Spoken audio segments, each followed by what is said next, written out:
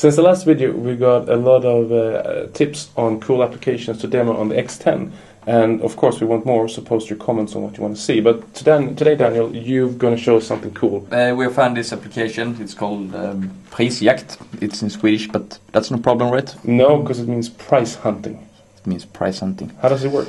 It compares prices, and here is a really cool function that is called lässträckor. What is that in English? That means read barcode. So what this is doing is that it interacts with another application called barcode scanner.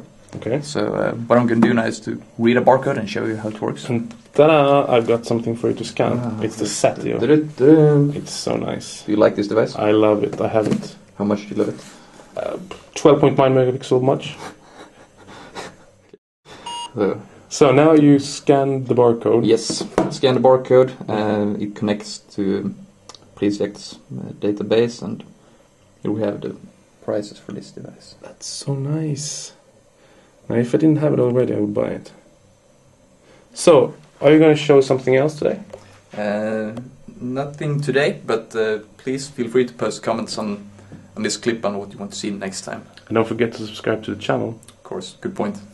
Bye. Bye.